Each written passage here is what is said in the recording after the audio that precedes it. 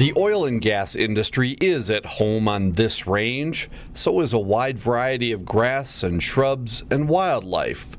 The two have not coexisted without some problems over the past century and a half of oil exploration. Here on the eastern plains of New Mexico, it is the prairie chicken that has struggled to cope with a particular side effect of drilling. The chickens need habitat.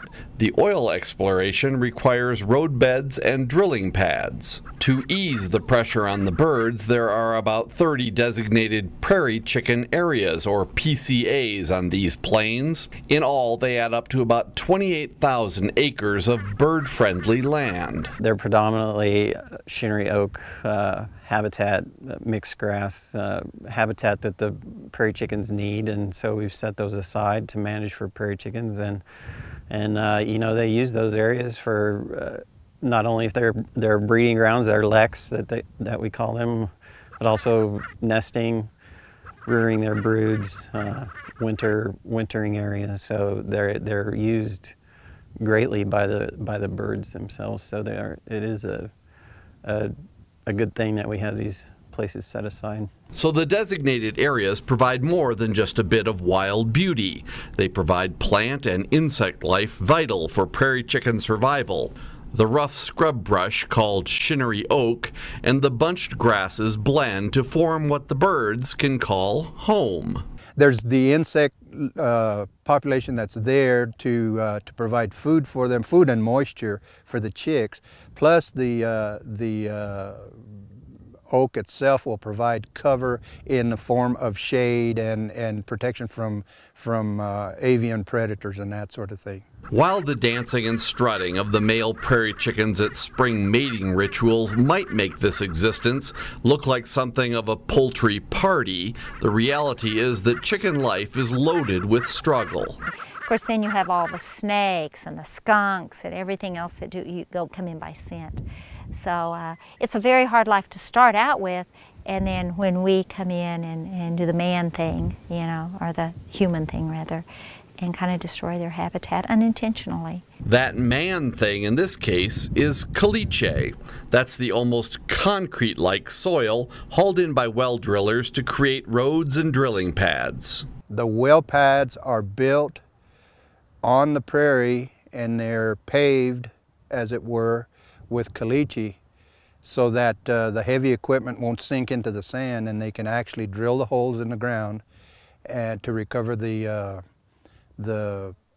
petrochemicals, whatever they're going after. As kids, we used it as chalk on the sidewalk for hopscotch, and it's pretty much the underneath our sand and our topsoil is a layer of this calcium carbonate caliche, and it makes really good roads. An oil pad isn't all that large, and it's generally serviced by a single road that also provides access to other pads. So in the vast expanse of these plains, why does this matter so much? Well, you look at an oil pad and you know, it's not really a very big footprint on the ground. You know, it's like 150 feet square, and you wouldn't think that would make a big difference, but when there's one of those pads sometimes every 40 acres, and so there could be up to 16 per square mile, it adds up quickly, and there are thousands of old well pads out here, and so the more of those, and then there's associated roads and everything with those well pads, so you can really recover a lot of acres,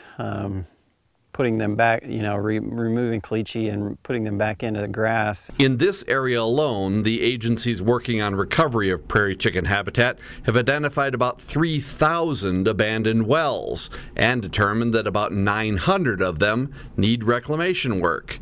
And since research has indicated birds don't even like being near the man-made roads, the impact expands even farther. And with roads and pads forming a virtual grid on the region, the prairie chicken habitat becomes fragmented and isolating. The solution is relatively simple. Remove the obstacles once the drilling is done.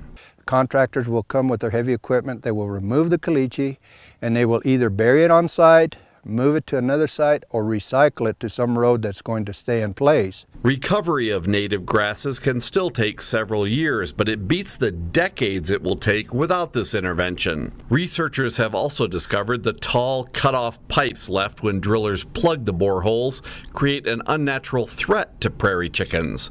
In an area with virtually no trees, those poles provide a perch for raptors, making their hunting easier. So the reclamation work now includes cutting those pipes to ground level. All of this effort on behalf of the prairie chicken is slowly changing the landscape. But at least for now, the reclamation workers have to simply trust that what they are doing is helping the birds survive and thrive. But you can't help but believe when you look at a map that looks like a grid with oil and gas roads and pads, and you take this layer off, and then you take this layer off, and you open up a whole new area to grassland again, that cannot be a benefit. As a longtime biologist, it would be a feather in my cap if I could say, hey, I was part of something that brought this bird to the point where it's now stable. It would be great if we could do that.